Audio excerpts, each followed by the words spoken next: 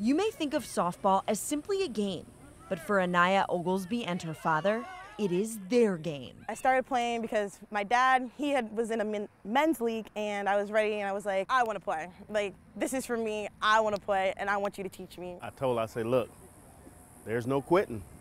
Once you start, that's it, you're gonna finish. And she was like, okay.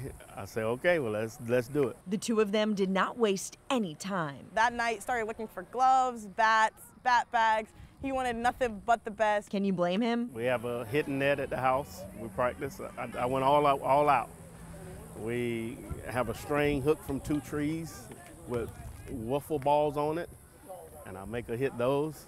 We go to the park around the street from the house, and I pitch to her, and I hit to her and everything. Wayman Rose has 6 children, and his youngest child, Anaya, is the only other softball player in the family. I'm loving watching her play to see that, wow, I taught her how to play. Although she is wearing number 6 tonight, she typically wears number 16, following in her dad's softball footsteps. 16, he had that since his high school career, so I decided might as well follow after the guy who inspired me. She was inspired, and now she is inspiring others. Anaya is one of only 60 athletes from across the country who received an invitation to attend an elite softball development camp over Memorial Day weekend. I was thinking, like, I didn't really have thoughts. I was just so overwhelmed. I was ready to pack, ready to get on the road, ready to go to Kansas. She took off on Thursday morning, but thankfully, she is only a FaceTime call away from her family. I told her, FaceTime me.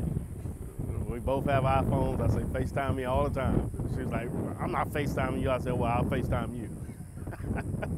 She would like to play softball in college, and she tells me that dozens of coaches have already contacted her. To add to that, she would like to become a doctor. As always, if you are aware of any local sports stories, I want to tell them. You can contact me at gshirley@wfla.com. I'm reporting here in Hillsborough County. Gabrielle Shirley, News Channel 8 Sports.